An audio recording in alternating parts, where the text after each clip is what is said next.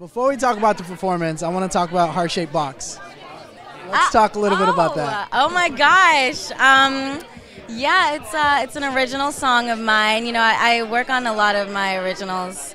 And hopefully one day I'll be able to perform on the show if I make it to the finals. Awesome. You gave a little tease on your Facebook account.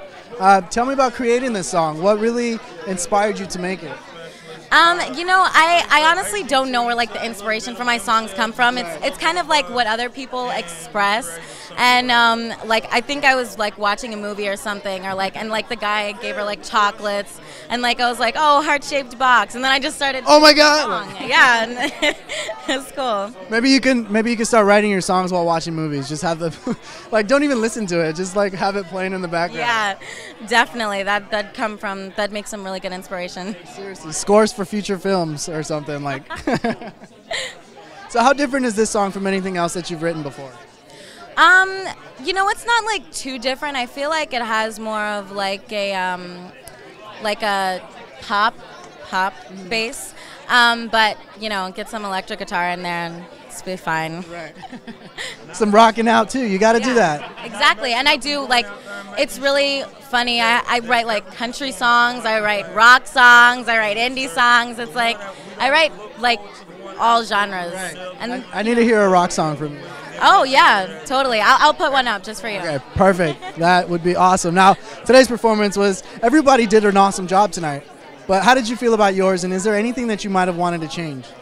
You know what? This is probably the first ever performance of mine that I wouldn't want to change anything. I think I went out there and gave it my all, and the reason I say that I wouldn't want to change anything is because it was so in the moment and so emotional. Like I feel like I really connected with the song, and I hope that I connected it to America, and yeah, I think I did great, hopefully, but we'll never know until America votes.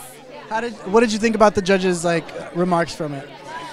You know, I thought it was amazing. You know, Simon had me on that emotional roller coaster. As always, that just never stops. With his joking, and then he buzzed me, you know, but it's okay, Simon, I forgive you.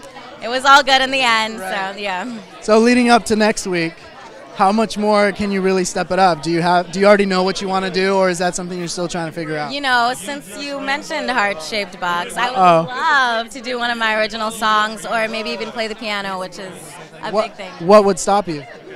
Nothing really. Nothing. Maybe we could hear that next week. Hopefully, soon. Do a rendition with some rock? Definitely. I'll put that in there just for you. We got to tweet out Vic Fuentes and just have him do like a collaboration with you. Oh my God, yes! That'd be so freaking awesome.